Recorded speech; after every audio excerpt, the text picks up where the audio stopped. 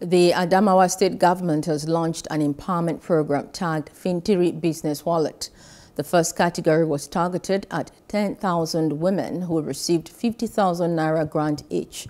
The business wallet is expected to empower at least 20,000 women, petty traders, and another 30,000 youths annually with cash to either support or start up trading. Speaking at the event in Yola, Governor Umaru Fintiri said the program is a point where about 3 cardinal items on the administration 11-point agenda converge. We must say, women and the entire people of Adamawa State have never had it this good.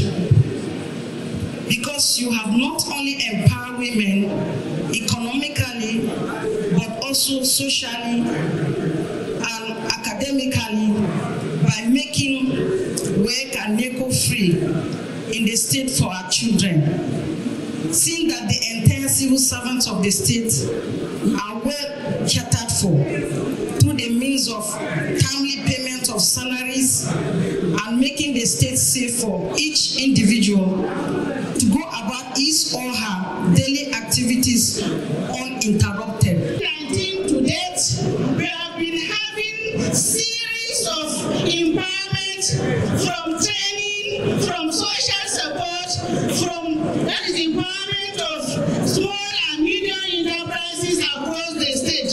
Your Excellency, distinguished ladies and gentlemen, you may wish to be informed that this empowerment is not coming at this time as a mistake.